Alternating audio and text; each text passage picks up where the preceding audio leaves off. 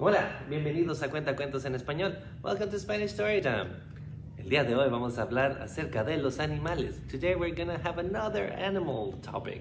Pero antes que todo, before anything else, vamos a cantar nuestra canción de bienvenida. Let's do our welcome song. Tengo una historia que puede ser. Tengo una historia, escucha y ve. Tengo una historia que puede ser. Ven a leer conmigo. Muy bien, pero que también canten en inglés. But what about in English?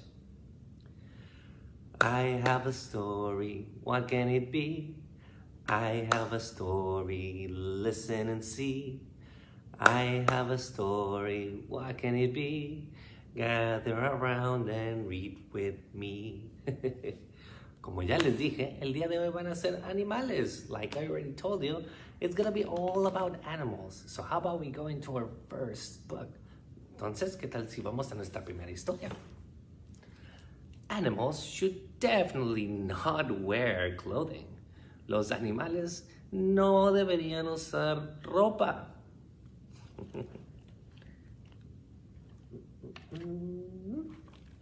Oh.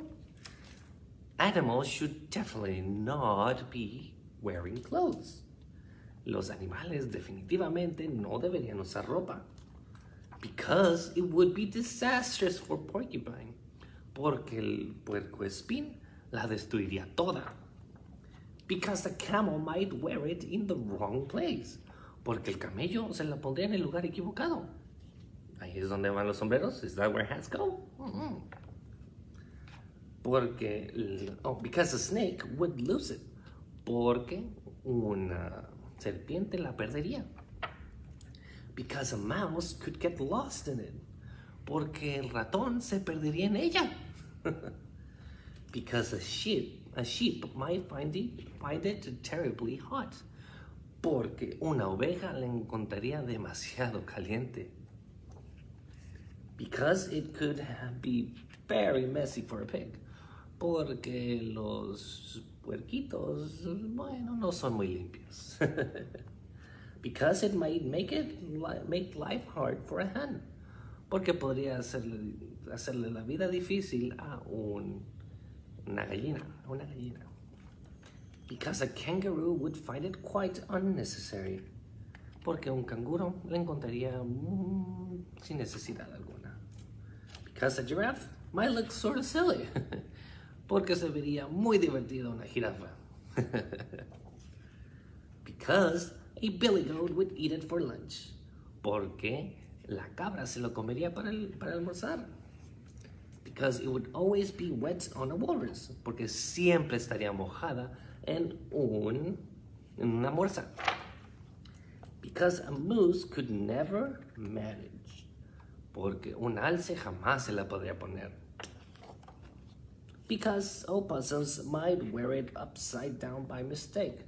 Porque las zarigüeyas se las podrían poner al revés por error. And most of all, because it might be very embarrassing.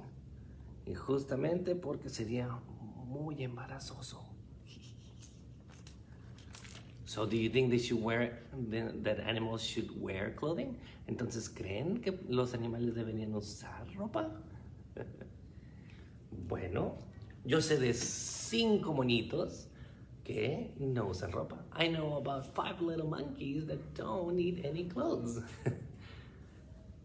¿Quieren cantar esa canción? Do you want to sing that song? The 5 little monkeys, los 5 monitos.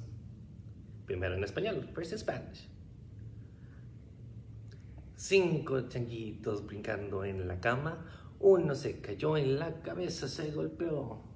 Mamá llamó al doctor y el doctor le contestó: no más monos brincando en la cama.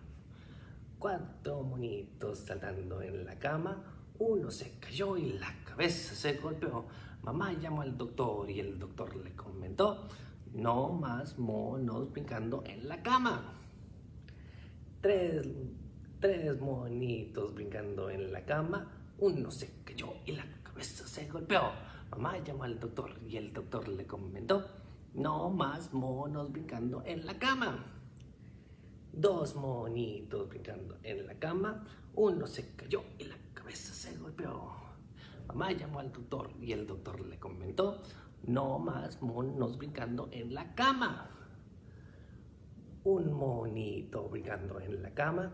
Ese se cayó y la cabeza se golpeó. Mamá llamó al doctor y el doctor le comentó: no más monos brincando en la cama. Very good, well done. Muy bien hecho. Entonces vamos a cantarla ahora en inglés. Now it's for the English one. ¿Listos? Ready? 5 little monkeys jumping on the bed. One fell down and bumped his head. Mama called the doctor and the doctor said, no more monkeys jumping on the bed. 4 little monkeys jumping on the bed. One fell down and bumped his head. Mama called the doctor and the doctor said, no more monkeys jumping on the bed. 3 little monkeys jumping on the bed. One fell down and bumped his head. Mama called the doctor and the doctor said, no more monkeys jumping on the bed.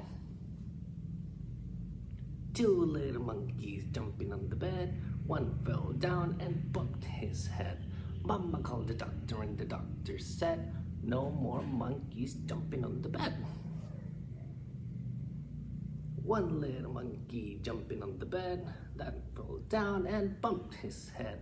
Mama called the doctor and the doctor said, no more monkeys jumping on the bed. Good job, bien hecho. Eso nos lleva a nuestra siguiente historia. That brings us to our next story. Si los monitos estaban curiosos, if the little monkeys were curious about jumping, ¿qué tal un oso? How about a bear? Un día curioso con el señor oso. A curious day with Mr. Bear.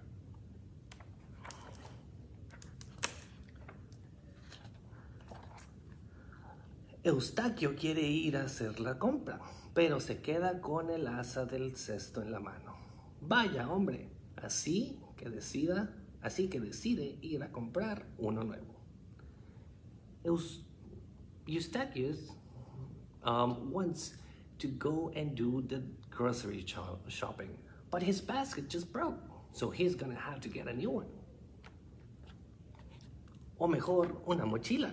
Necesito una bien grande para meter toda la compra, le dice Eustaquio a Marcelo Bazar, de la tienda de la esquina. Mala suerte, a Marcelo no le queda ni una sola mochila, pero se le ocurren otras cosas que ofrecerle. Entonces, en un periquete, ata a la espalda de Eustaquio el gran oso que ganó el año anterior, en la feria. ¡Jala, jala, hasta nunca! Tenía los ojos más grandes que la barriga y ya no sabía dónde meterlo. Oh, but I need a backpack, so let me go to Marcelo Bazar to buy it off of him. Ah, too bad. Marcelo doesn't have one for sale, but he can think of other ways to get him to get his stuff. What he does is that he gives them the bear that he won at the fair the other day. He had the biggest eyes and a very big belly, and he didn't know where to put it else, so he gave it to Eustaquio. Con el oso a la espalda, Eustaquio se dirige a la granja. Buenos días, señora Pradera. Por favor, póngame 1 litro de leche en mi nueva mochila. La granjera lo mira con sus vacas, como sus vacas miran el tren cuando pasa. Luego se echa a reír. ¿Su mochila? Yo estoy fatal. No veo ni gota. ¿Rota? No, no está rota. Puede meter la leche dentro. 1 litro, por favor. ¿En la mochila? Sí, en la mochila. Bueno, como usted quiera. So the first stop for Eustaquio is the farm, and he tries to get 1 liter of milk. When he says that to the farm lady, she starts laughing. Into the backpack? Yes, please, into the backpack. Very well. La granjera abre de par en par el hocico del oso y vierte dentro la leche. ¡Clup! So she opens the mouth of the bear and she puts the liter of milk in it. ¡Clup! De ahí, Eustaquio se va a la carnicería. Buenos días, señor vaquero. Póngame un buen salchichón en la mochila. Un momento. Eso es una mochila y un jamón.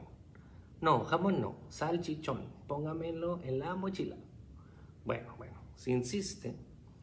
The same thing happens. Eustaquio goes to the butcher. And this time he asks for a sausage. Well, when he asks for the butcher to put it into his backpack, he is not believing it. He asked, "Is that a backpack?" And Eustaquio says, yes it is. Lista de compra: leche, salchichón, pan, miel, vino. En un santiamén, el señor vaquero embute un salchichón en la garganta del oso. Look. So then, after reading off his list for the day, the butcher puts the sausage into the bear's mouth. La señora del horno está charlando con Luis Colmenero, el apicultor, cuando Eustaquio llega. Hola, póngame en la mochila una barra de pan integral, por favor. Sí, claro. Tronchándose de risa, la panadera se da golpes en los muslos y levanta una polvareda blanca. Oye, Luis, ¿es que tengo harina en las gafas o qué? A ¿qué abeja le ha picado?, comenta el colmenero riéndose. Que no, ni harina ni avena, protesta Eustaquio. Póngame en la mochila una barra de pan integral y un bote de miel. Vale, aquí tiene. The same thing happens. This time he goes to Miss Del Horno and Mr. Colmenero, the bakery, and the honey seller. Both of them are laughing when he asks for a piece of bread and some honey. This time around, they ask if he is being serious with his bear on his back. To which Eustaquio says, yes, this is my new backpack. Colmenero sujeta la dentadura del oso mientras la panadera le mete el pan en la garganta antes de vaciarle el bote de miel.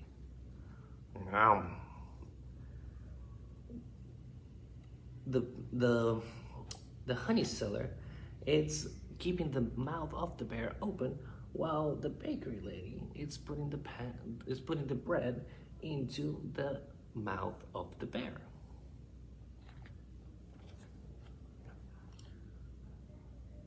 Pero, ¿qué le pasa a todo el mundo hoy? ¿Están todos atontados?, se dice Eustaquio de camino a la bodega. Okay, this one is actually pretty long.